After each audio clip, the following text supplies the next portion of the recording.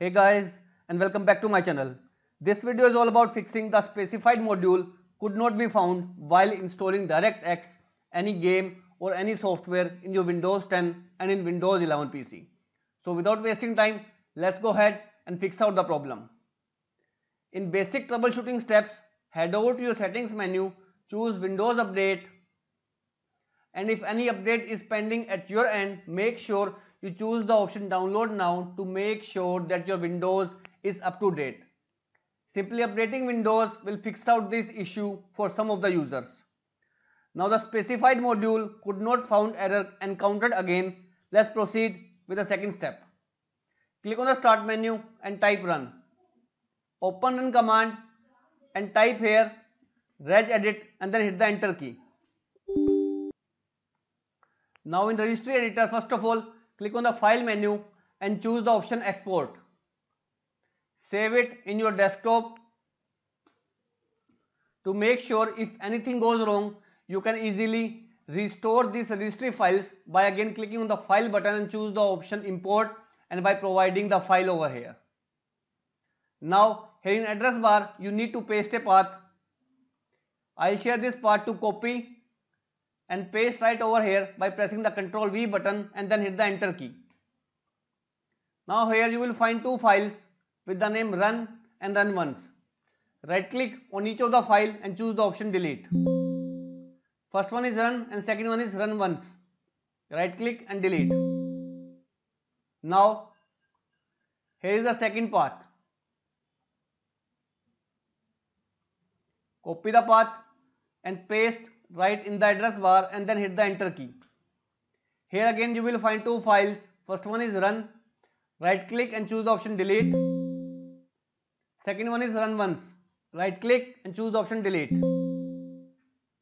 Once done, close your registry editor and restart your system, and this will fix the corrupted registries and you will not again encounter the error the specified module could not be found. Now if the error still persists, let's proceed with the third step. Click on the start menu and type cmd. Run cmd as an administrator. Here type a command which is sfc // scan now and then hit the enter key. This command will take up to 10 minutes to finish scanning the complete system and repairing the system files of your Windows PC. Once it is 100% completed, I'll go ahead and close it because I am going to provide you a demo only. Again, run cmd as an administrator and this time type second command which is dism / online / cleanup image / restore help and then hit the enter key again. Make sure you wait for this command to complete it, and once both the commands are completed, dism as well as sfc scan now, you need to restart your system to make the changes taken place.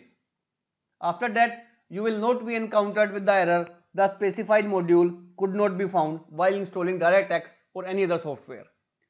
However, if the error still persists, the last hope we have is to reset this PC option by heading over to your settings menu, scroll down and you need to choose the option recovery. Here you will find the option of reset this PC. Click on the option reset PC.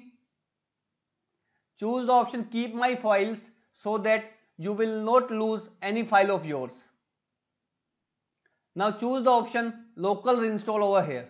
Now here click on the next button. This process will take up to 30 minutes to completely finish. Now you can see the system is ready to reset and it is showing that all the settings will be back to default and it will only remove the apps that are installed in your system, means that are installed in your system C drive, and you can see the list of applications also by clicking on that particular link.